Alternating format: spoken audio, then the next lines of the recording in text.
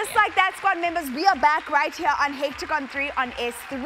If you have missed out on our show, squad members, don't worry. This week, we have been speaking about our environment, taking care of it, loving it, and of course, protecting it as well. And part of our environment, squad members, is of course our oceans as well as our, our marine life, which is why I'm super excited to be speaking to our guest for today. Her name is Zoleka Filander.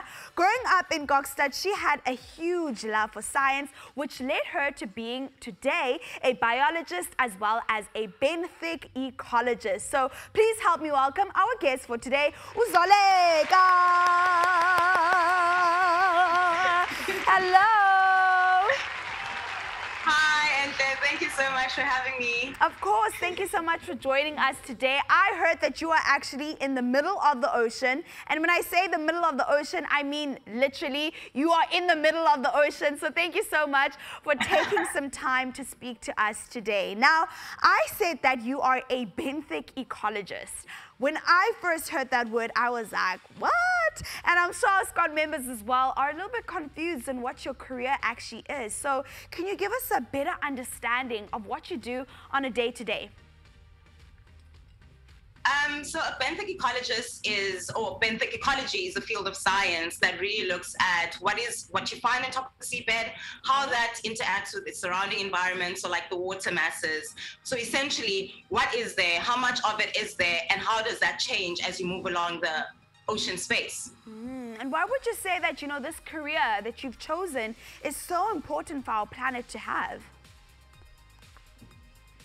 Well, knowing that the ocean provides a lot of services to just our existence, from regulating the climate and providing like food source, like fish. It's essential that we sort of understand how it functions. Like every single morning we get up, we go to work, we go to school. There's a sense of functionality in that. We are governed by certain rules and regulations. That is not any different from the ocean. It functions, it breathes, it has animals, it has communities, it has homes, so understanding that can help us better manage and ensure that we keep getting the resources that the ocean gives us. Yeah, and I like that you actually said it functions, it has homes. I think that's such a different way of looking at it, and I love that perspective so much. But I want to know from you, why specifically did you choose such a scientific and technical field? Why specifically this career?